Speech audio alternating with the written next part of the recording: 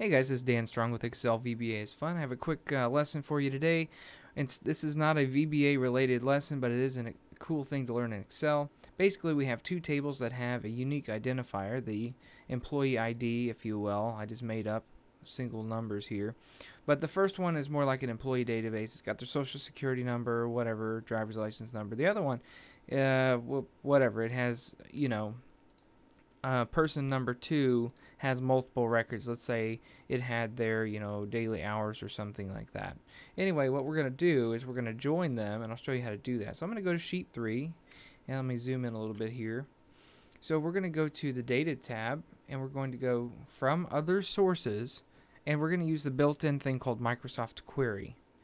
We're going to tell it this is an Excel file and hit OK. It's going to ask you where it is.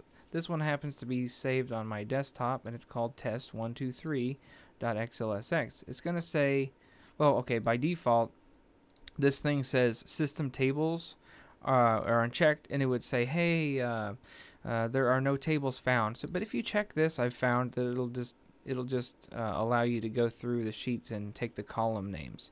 So you can either pick and choose which column that you want, or I just like to click on sheet 1 and I say that I want everything from sheet 1, and maybe you could just click on sheet 2 if you want all of them and say, hey, I want everything, and go ahead and hit next.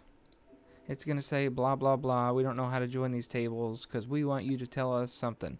So all they want you to do is take the ID from the first table and join it and put it right in line with the ID on the other one. So now they know that this is what joins them, and now it smushes them together.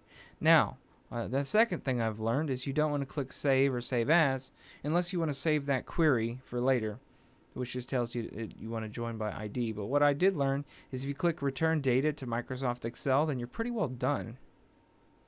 So this thing will pop up and it'll say, hey, where do you want to plug in that information?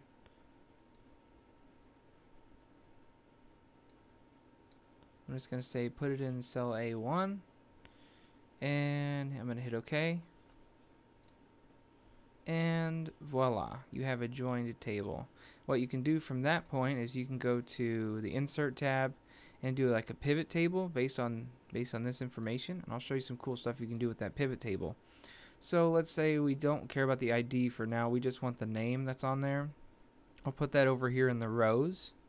So now we have a alphabetically sorted name, a list of their names and not their IDs because we don't care about that. Let's say we wanted to know the social for each of these people, or you could have a column, I guess, that says their social. Nope, I don't like that. So let's put it under here under rows, and then you want to know under hours, we want a total of that, so put that under values, and if it comes up as the count, you can click right here and change the value settings from count to the sum of the hours, and then it would give you the sum of the hours. So this person, I spelled Billy wrong because I was typing really fast, but that person has the total of 11 hours, and there's their social. Let's see. I don't know what this result is. Let's see what that is. So it's some other field that we want to know. Furthermore, you can go to design, and you can have it as banded columns, banded rows. You can even have the layout a little bit like different, like in compact form is what it is now. You can show it in outline form. You can show it in tabular form. You can repeat all item labels.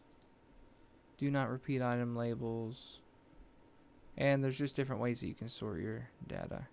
Remove blank line after each item, or insert a blank line after each item. Space them out a little bit. There's even more ways to do that. Let's see, column headers, row headers.